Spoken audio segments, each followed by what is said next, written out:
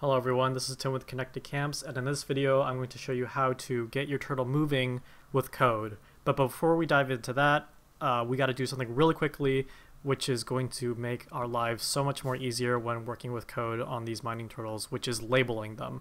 And when we label our turtles, every time we break them, we're not going to lose our files or our code that we just put into the turtle. So this is what happens if you, this is what happens if you break a mining turtle without a label. Just disappears forever into the void, and I'm just placing a new one, like placing a fresh mining turtle with no code in it every time. So that's not nice because I don't want to retype everything. And to label your mining turtle, we're going to type the command label set and then any label that we want. So I'm just going to name my turtle Bob.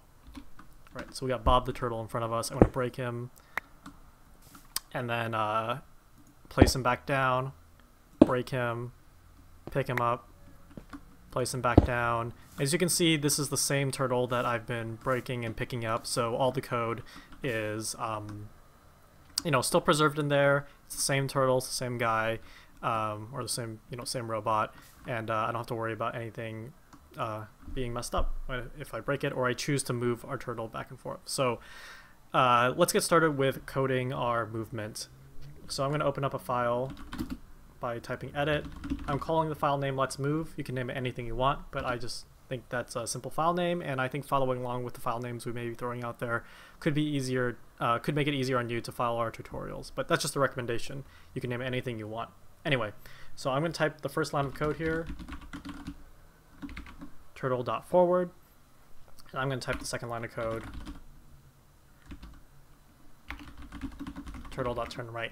So I want this turtle to move forward and turn right. But what exactly am I writing out here?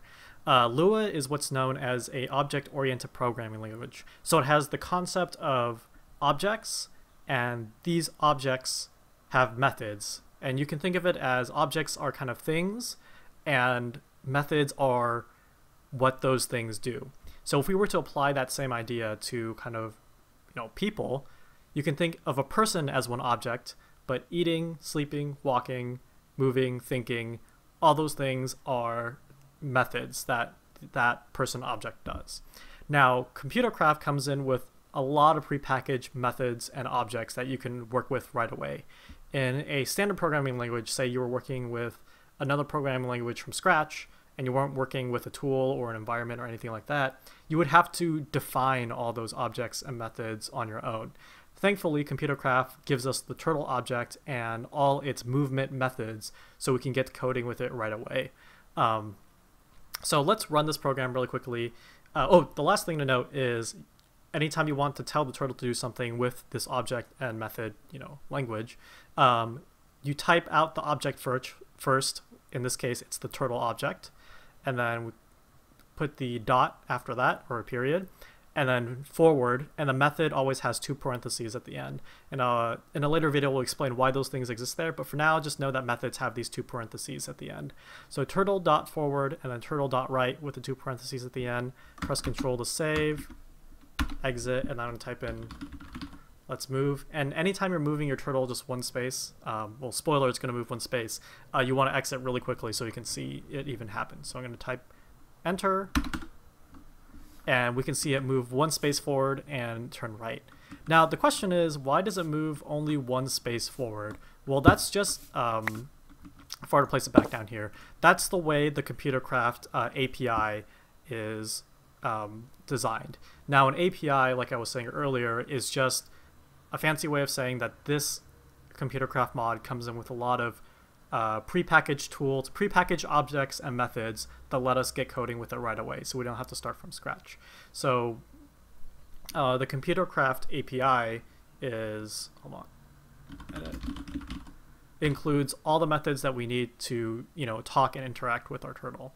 So the API was designed to only move the turtle forward one block if you type turtle.forward, and you also noticed when you told the turtle to turn right, it didn't move forward after turning right. So it's almost like a tank where it stays in one space and it turns without moving forward. So if we want the turtle to move forward after turning, we have to tell the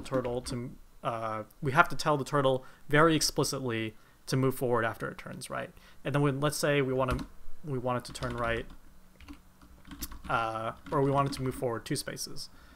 So we have to type it twice. So each line of turtle.forward is going to move the turtle forward 1 block. It doesn't move it, it doesn't move it 2 blocks, 5 blocks, it only moves it 1 space. So I'm going to run this program. And we can see it moved 1 block forward and then 2 blocks to the right after turning. So actually what it did, if I were to put it here, is it moved this 1 block forward and then made a right. Oh, actually it's right here. So it moved 1 block forward, made a right, and then moved 2 blocks forward after making the turn. So it worked exactly how we wanted to move.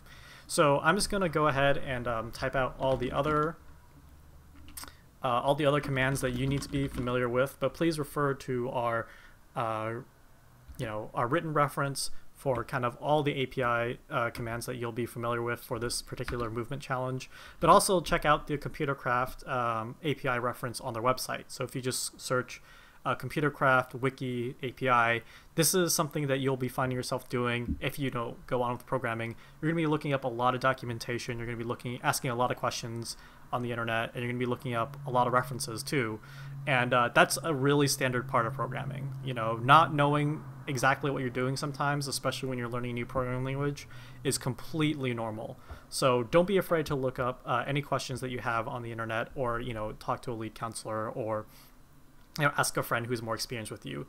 That's completely fine, and you should never be afraid of never be afraid that you're asking a dumb question or something that just seems like you don't know a lot of things. That's completely normal. So again, don't be afraid to look up stuff online. Don't be afraid to ask questions, especially when it comes to learning a new programming language. It is kind of tough when you first start out. So anyway, I'm going to type in turtle dot turn left as another command you have to be familiar with, and then turtle dot well, I'll also type turn right. These are kind of the turn commands. Again, these commands these methods only turn the turtle in place. They do not move it forward after they turn. It only turns the turtle in place. And another method you should be familiar with is turtle dot back. So play around with these lines of code, get your turtle moving exactly the way you want it, and then try putting your turtle in a maze, try making it move through an obstacle course, try making it navigate around the world, and you should get really familiar with these movement methods. And I have a lot of faith that you guys can pick it up really quickly as we move on to the next video, where we're going to talk more about placing blocks and digging and combining all of that with the movement methods with our turtle. So with that, see you guys in the next video.